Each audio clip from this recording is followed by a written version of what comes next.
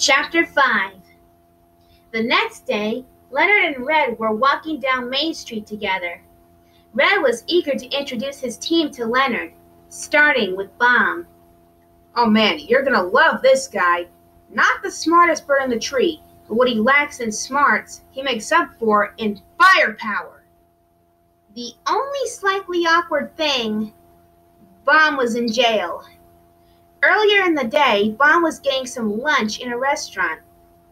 The waiter was kindly grinding some fresh pepper onto Bomb's meal when a little bit went up in Bomb's nose, causing him to sneeze, which caused him to explode. Even a simple child's birthday horn could set Bomb ablaze. Terror could strike even when Bomb was at his most vulnerable. If that cop hadn't knocked on the porta potty door, Bomb would have never ended up in jail, charged with disorderly explosions, which he can't help. Bomb was so bored in his jail cell, it felt he had been bouncing the ball off the cell wall for ages. "We're busting you out," a voice shouted at Bomb. Surprised to see Red and Leonard, Bomb couldn't help it. He exploded. The cell wall fell down, revealing that Bomb's role in the Birds and Pigs United team was the explosives expert. The three of them went to Chuck's house. "This guy's so fast he can beat time itself in a foot race," Red told Leonard. Red began pressing Chuck's doorbell and called out, "Hey Chuck, we're putting a team together." "And I think we're on it," Bomb added. Inside the house, Chuck woke up at the sound of Red starting to push the doorbell. He went into super speed mode. Lightning quick, Chuck sprang out of bed, made coffee, made some toast and a PB&J, milked a cow, drank the milk, taught a high-powered spin class, and finally curled his eyelashes. Just as Red removed his finger from the doorbell, he felt a tap on his shoulder. It was Chuck, standing behind him in full military gear. "I'm in," Chuck declared, a huge smile plastered on his face. Chuck was now part of the team as the Speed Demon. "Great," Red said. The heist team was coming along nicely. The group then went to Mighty Eagle's mountain to add another team member. "Now this guy is kind of a ding-dong, but he's the only eagle we know," Red explained to Leonard. Mighty Eagle was something of a legend around Bird Island. Many a myth had been spun about his heroism, but Red knew that myths were exactly what they were. His first-hand experience with Mighty Eagle was that he wasn't quite so brave as he would have others believe, nor was he that mighty. They found the aging raptor relaxing in one of his lakes of wisdom. After explaining to him that they needed his help, Mighty Eagle was intrigued. "You've come to the right eagle. Tell me more," he instructed grandly. Chuck handed Mighty Eagle a file labeled Top Secret. Top Secret, Chuck began. "It's a really exciting mission to a place called Eagle Island," Mighty Eagle interrupted him, his eyes practically bulging out of his sockets. "Yeah, so you," Chuck started to reply, but before he could get through his sentence, Mighty Eagle was gone. Heard of it. The group watched as Mighty Eagle ran away as fast as he could. He was terrified. Red laughed nervously. "That's our, fearless warrior." Leonard did not look convinced. Unflustered, Red did his best to focus on the rest of the group by taking them into Mighty Eagle's cave and showing them a file labeled The Mission. "Okay, so now we just need to figure out how this volcanic superweapon works. We're going to need some kind of engineering wizard brainiac." "Ooh! Oh! Ooh!" Chuck was so excited he started to sing. Ooh. Chuck, you obviously have something you want to say or sing. I have just the guy. It's a girl, Chuck said excitedly. It's my sister, Silver. She goes to Avian Academy. Top of her class. She would be perfect. And so off they went to the Avian Academy. The Avian Academy was the closest Bird Island had to an Ivy League university, where the students were living the typical student life. Red, Chuck, Bomb, and Leonard walked through the campus, where they saw students playing frisbee, studying, noodling on an acoustic guitar, and rushing to class. I mean, we just thought she was weird, you know?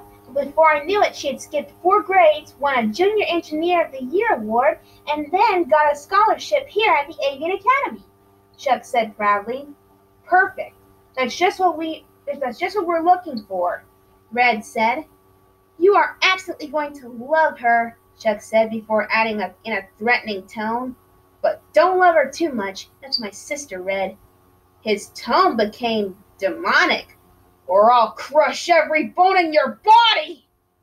Chuck then zipped off, leaving the others to share a look that said, that was very weird.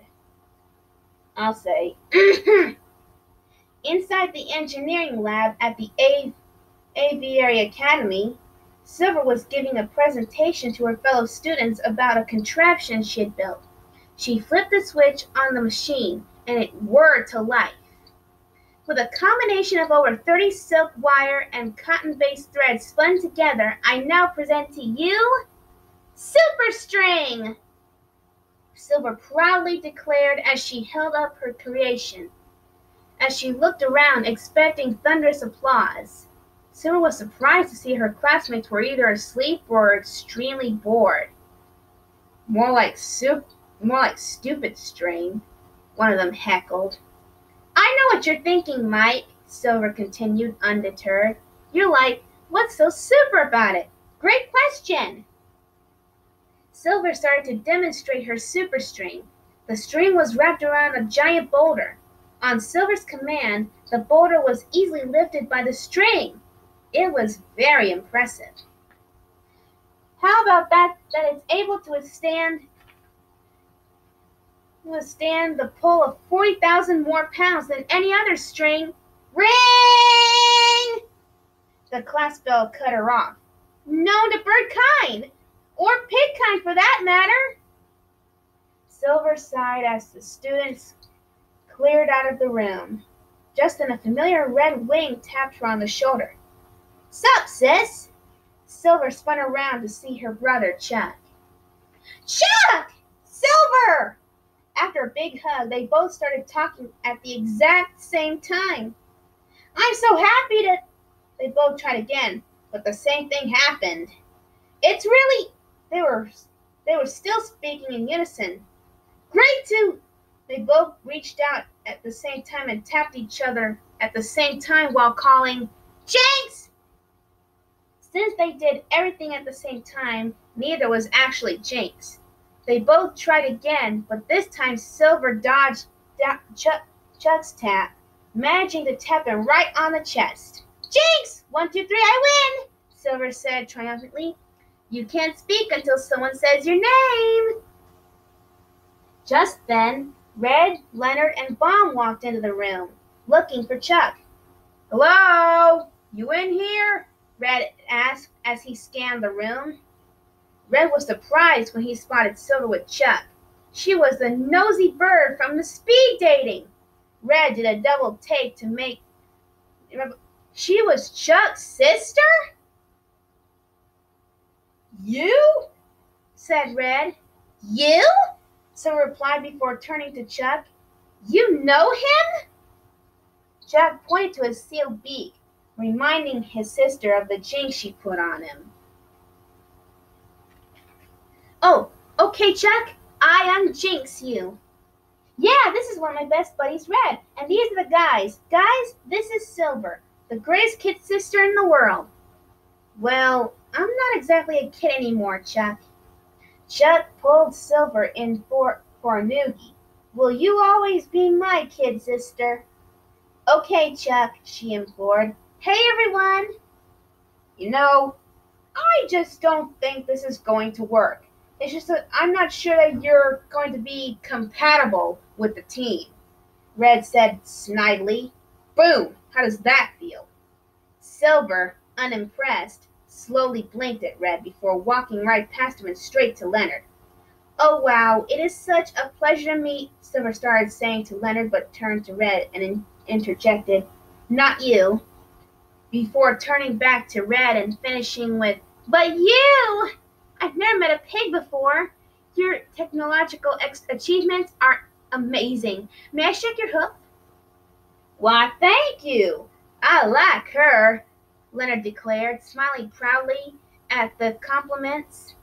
And this has to be Bomb, Silver said to the large bird.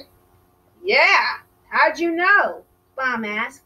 'Cause you have a fuse coming out of your head. So cool! Kaboom! So I hear you're some kind of engineering wizard or whatever, Red said unenthusiastically. I don't like to brag, but Silver said as she held up an award that read Dean's Distinguished Achievement Award.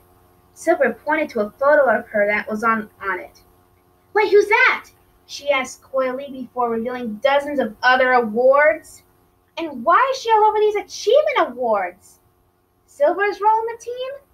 The Brainiac. The kid's amazing, right? Chuck bragged. I'm not a kid anymore, Chuck, Silver reminded him. Again. Chuck wasn't listening. Toot toot! Tickle train arriving at Sister Station! No, Chuck, no! I'm a serious academic! Silver protested, but it was too late. Chuck attacked his little sister with tickles until she gave in, and they began roughhousing and tickling each other. It went on long enough that the rest of the team started to get uncomfortable. Oh wow, look at this! 2 grown birds tickling each other, Red observed. Far out at sea, the hatchlings, Zoe, Vivi, and Samson were still trying to catch up to the eggs they had accidentally sent into the ocean.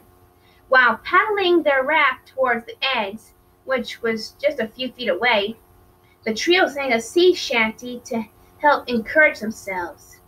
We're sailing into the ocean, we must row, row!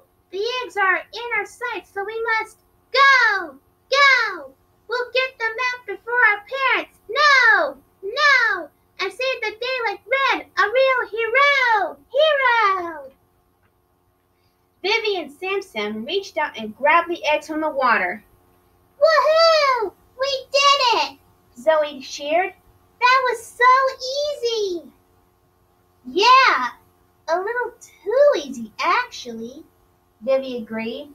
Normally when things are this easy, something dramatically unexpected setback occurs. I don't get it.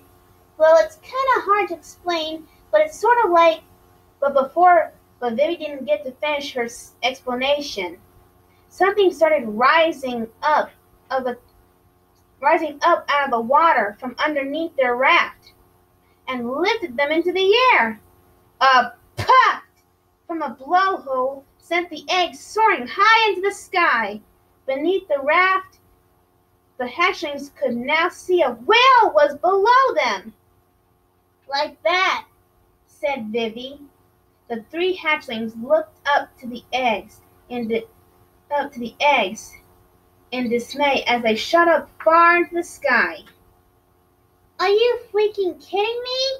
Zoe gruffed.